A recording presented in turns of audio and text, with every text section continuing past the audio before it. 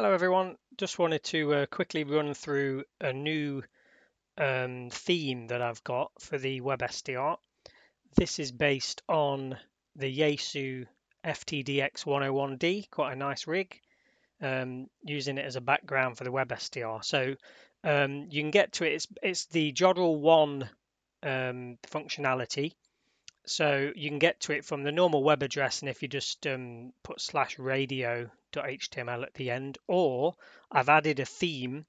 I can show you actually on the WebSDR. I've added a theme to it when it finally opens. Zoomed out. So colors, Yaesu DX101D theme. So click that. That'll take you to it as well. Do it that way.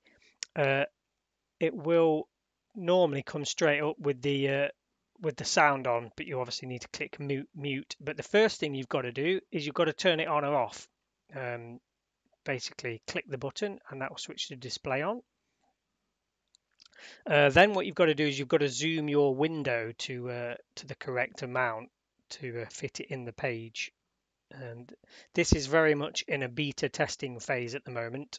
I'm just trying to map buttons and various things like that. So it's, there's a lot of work to be done to get this working, but I thought I'd just get it out there and you can see what I'm playing at really. So it's quite good fun.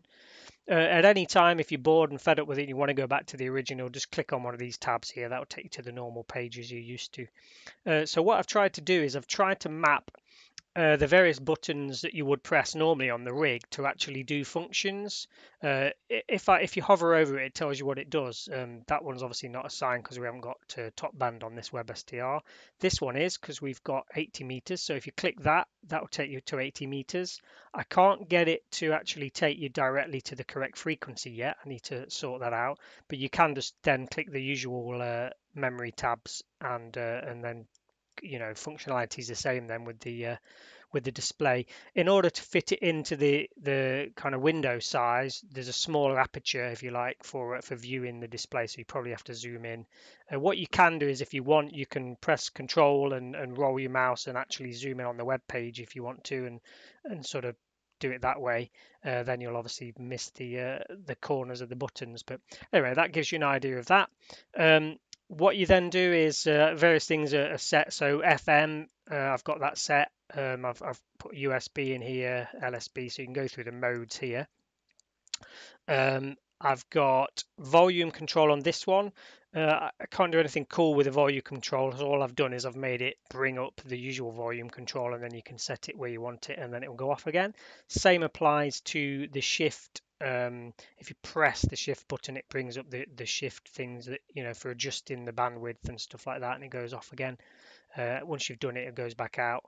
I've yet got to put the memories in here. I'll assign buttons to the memories. Noise blank I haven't got, but I've got the noise reduction, so I might bring up like an option for that. Notch we can do, so various little clicky buttons. Frequency change, you click on this, it just brings up the usual frequency adjuster, and you can obviously adjust the frequency like that. And what else we got? Nothing, I don't think. Oh, main and sub. I was experimenting here with trying to get it to display a bit like it does on the real thing with two bands. So if you click that, it brings up the sub menu. But what it's doing is it's not recognizing the smaller window. So you've got to tell it you want it to be small, and then it should fit it in then.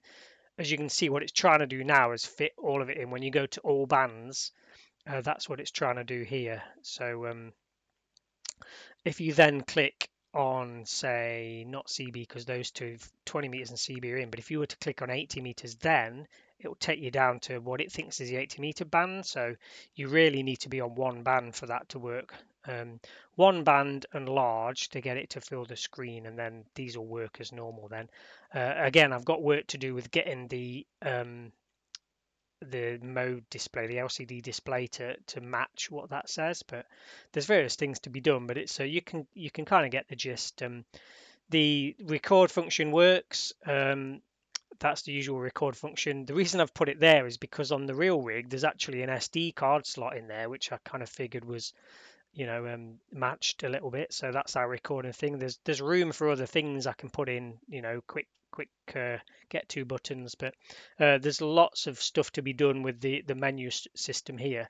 The way I do it is it's called image mapping. So I can show you on this. I've got the actual image here.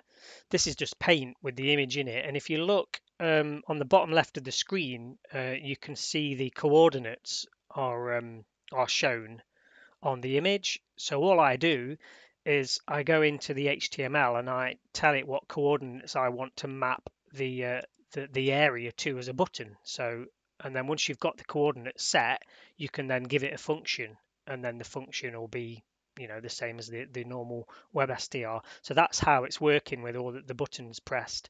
And then like things like turny dials and stuff, you can't really do that. Well, you could, but I don't think I'm good enough to do that yet. I could click this, and instead of it bringing up this, I could maybe try and do it so it's a turny dial software controlled instead. But I think there's a lot of work required in doing that. So at the moment, we're just sticking with what we've got.